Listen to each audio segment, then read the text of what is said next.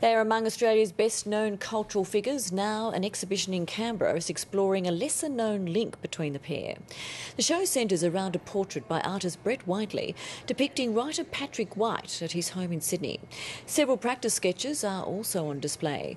The final piece caused a rift between the pair after White discovered the artist had included private information about the author in the artwork.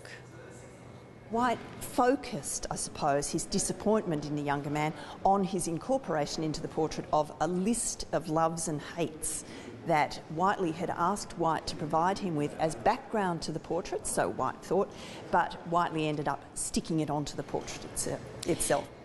The exhibition at the National Portrait Gallery runs until mid-July.